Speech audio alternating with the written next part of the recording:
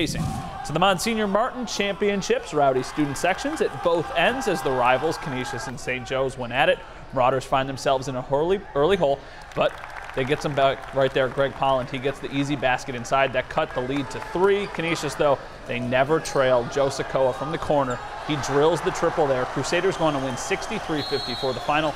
They advance to the Catholic State semifinals. So the Class B game is the top seed Timon taking on Cardinal O'Hara for the Woj Cup. Tigers with a big lead in the third, and then Peters gets this one to fall. He gets the 3-point play there, but don't count out the Hawks. Avion Harris, he gets the floater right there. That's his 1,000th career point, by the way. Hawks got it down to single digits, but Timon ends up taking this one 74-66 the final. They play for the Class B Catholic State title in 2 weeks.